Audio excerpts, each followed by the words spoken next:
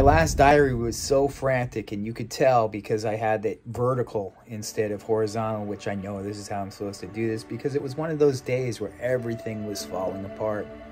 Add 4 days and a lot of like almost 24-hour days since then.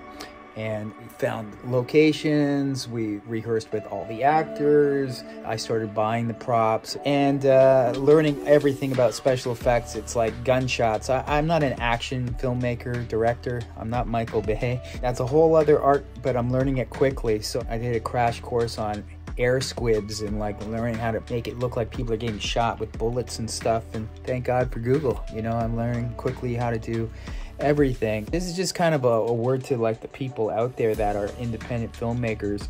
Really, if you want to get a film made, know how to do every single job, be prepared to shoot it, and be prepared to be the entire actor. If you have that attitude, which I have a lot of times, then you're gonna get this film made.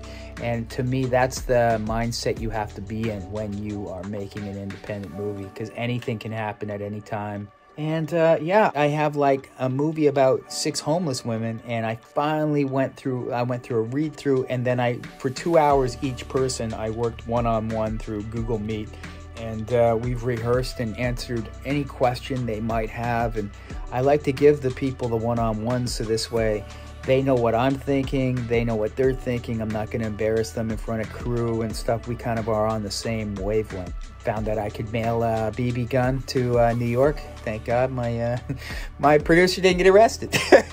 I did some research and it said we should be good. Should be. Yeah, we're just excited. I mean, I'm very prepared for this. If we had to shoot tomorrow, I could do it.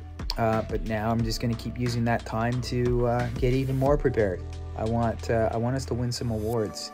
We make movies proud, and I want to make the audience proud that voted us in to win this pitch contest. I'm actually coming up under budget, you know, which is pretty amazing. I guess it's called doing everything with a couple people. Kenneth Shaw, my wife Deborah Hayden, and myself, we've just been doing so much. Napoleon's famous words were, "Impossible is a word found in the dictionary of fools."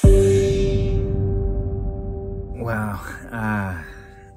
I just heard one of the composers, one of the people doing the songs for the movie, and they wrote such a touching grand finale song. They hit it on the stem with the lyrics and everything, and it's one of those moments where I'm like, I gotta make this film at the very least so people hear this guy's song. It is so amazing, and I'm not gonna give it away by playing here. This is just a foreshadow. I heard it a second ago, and yeah, this is a real movie, and the magic's coming together. Go to WeMakeMovies.org and become a member today.